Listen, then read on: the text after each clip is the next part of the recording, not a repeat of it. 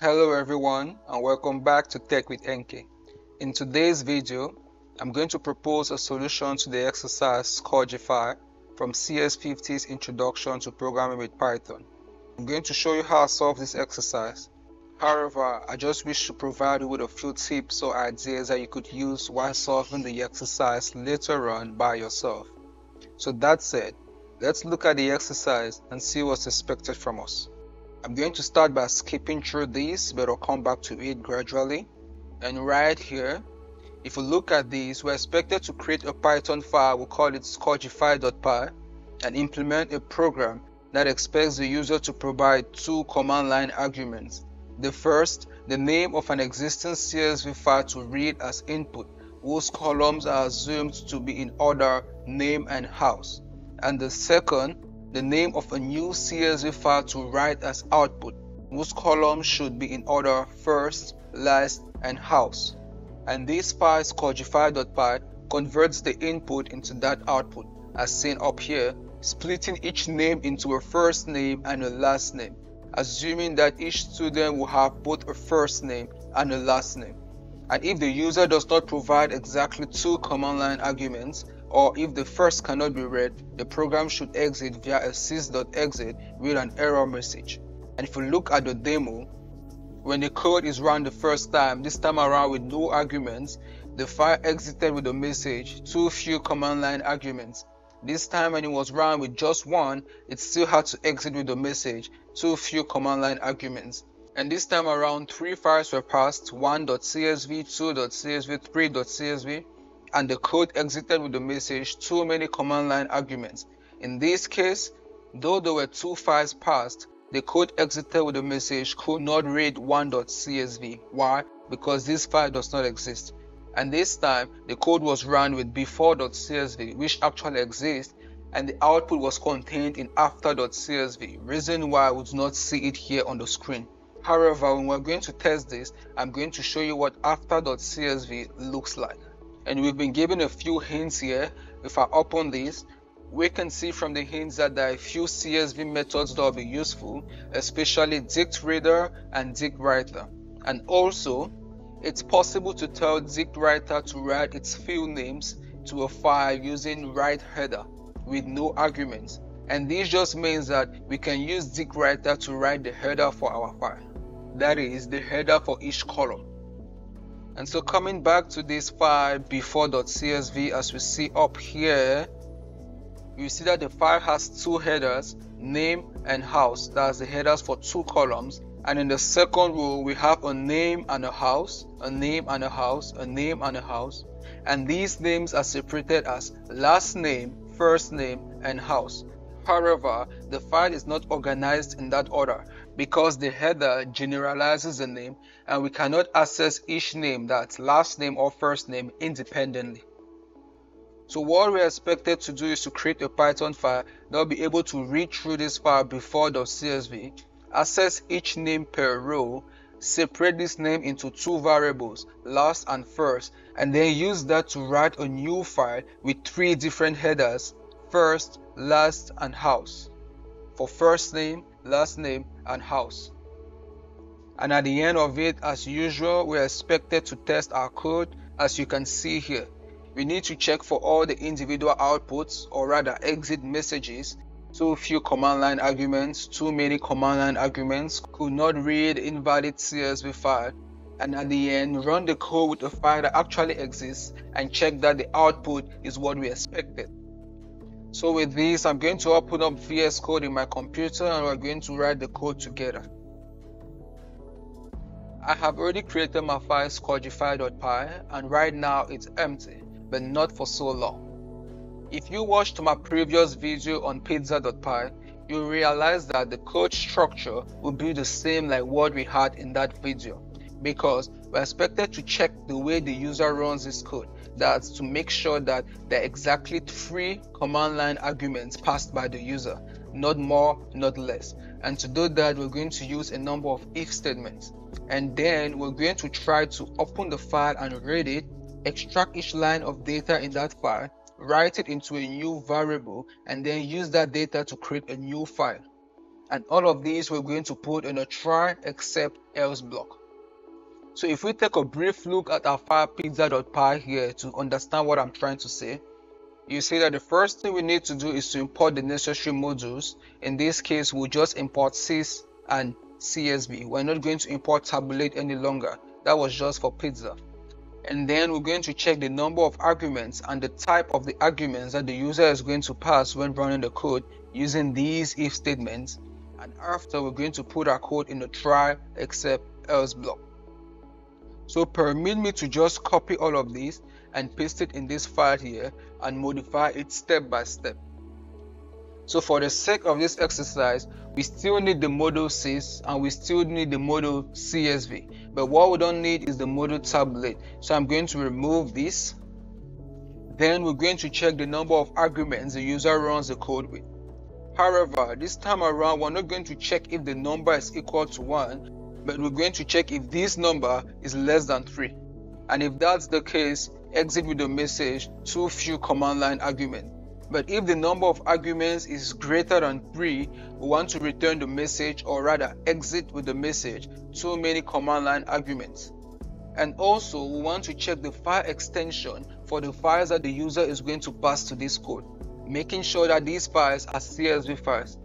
In our previous exercises, all we needed to check was the first argument, reason why we were selecting argv at position 1 or at index 1. But this time around, I want to check both arguments. So I'm going to copy this and I'm going to paste it here just by the side of it. Here I'm going to put an N and I'm going to check that both files at position 1 and here at position 2 are CSV files. And for this not keyword to affect all of these checks, I'm going to put all these in brackets. So if any of these files is not a CSV file, I want to exit with the message not a CSV file. Or rather, let's make this a little bit smarter and let's say file 1 or file 2 is not a CSV file. Let me put a space here. So file 1 or file 2 is not a CSV file. But if the user runs this with exactly 3 command line arguments, what we want to start by doing is to read the first file that the user passed while running the code, which is what we are doing in this block of code with open sys.argv at position 1. That's the first file we are reading as a file, and instead of using csv.read here, I want to use csv.dictread, because I want to save this data as a list of dictionaries and not as a list of lists. But remember that dict reader does not return a dictionary, it returns a CSV reader. And so to convert this into a list of dictionaries, I'm using the keyword list here, and I'm saving that in a variable I call menu. But let me change this name, and this time around say students. So this should be good enough to open the file, read through it, and save its content in a variable we call students. But if this file does not exist, we want to sys.exit again with the message file does not exist.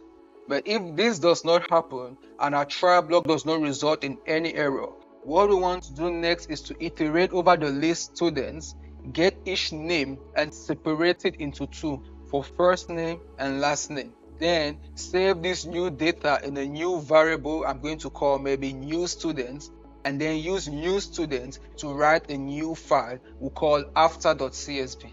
So the first thing I'm going to do is to remove all of these. But before I go ahead, I want to use a Jupyter notebook to explain a little bit what I'm going to do. I believe that will make this a lot clearer. So looking at this Jupyter notebook, the first thing I needed to do was to import sys and csv, like what we just did in Scourgify.py. Next, I went ahead to open the file and read its contents, and I saved it in the variable I said students. Now to give you an idea of what students look like, I went ahead to print each element found in the list students. And so this is what it looks like. So if you look at this, you realize that each element is a dictionary with key name and house. And each name has the name of a student, last name, first name, and the house has the house to which the student belongs to. And each element corresponds to a row in the file before.csv. So if I look at this file before.csv, you see that this row has Abbott Hannah in the house Hufflepuff. Next we have Belle Katie in the house Gryffindor.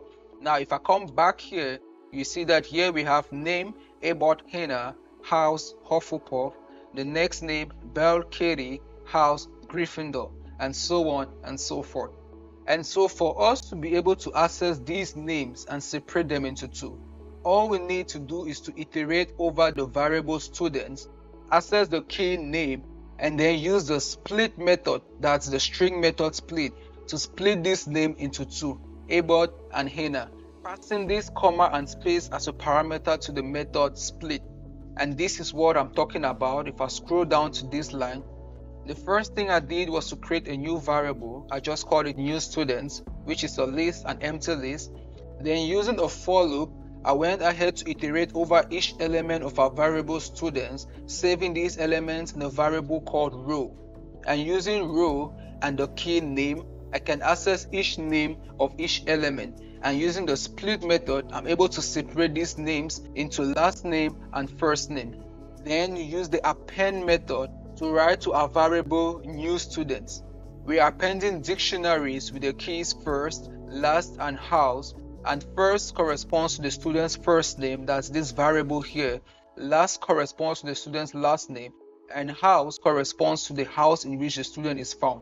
And to access that, all we need to write is row square brackets house.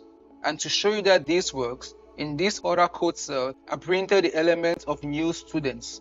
And as you can see, the first element has as key first and the value Hannah, key last the value Abbott, and key house the value Hufflepuff.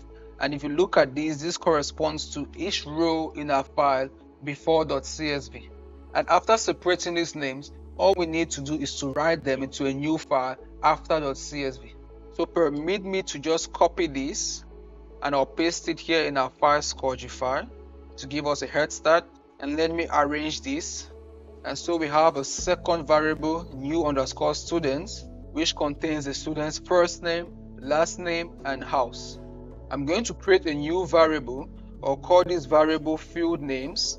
This will contain a list with the elements first, comma, last, and house.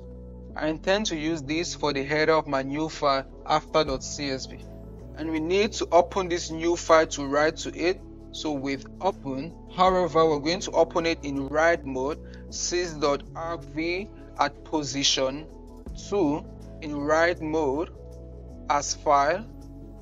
Or create another variable or call it writer, and I'm going to assign this to csv.dictWriter. I'm going to pass as first parameter the file we're trying to write to, and I'm also going to use the parameter field names and I'll assign it to our variable field names. So this is going to use our variable field names as the header for this file. And to write these new names, we need to call the CSV method writeHeader, and this will look like writer.writeHeader parenthesis.